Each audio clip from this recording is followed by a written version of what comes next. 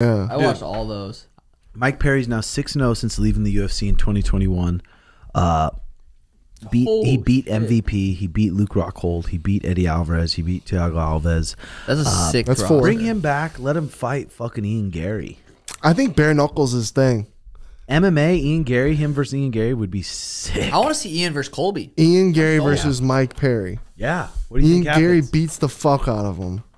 Bare knuckles where he shines because of the rules. I don't know. Beats the.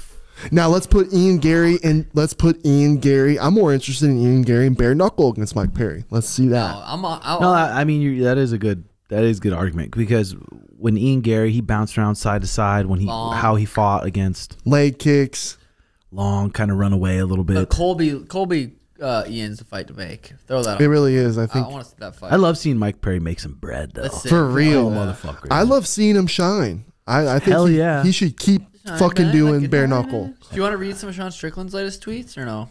Have they been lit at all? I don't know. I just feel like they're probably good drama. He always just kind of goes off. What if you guys did?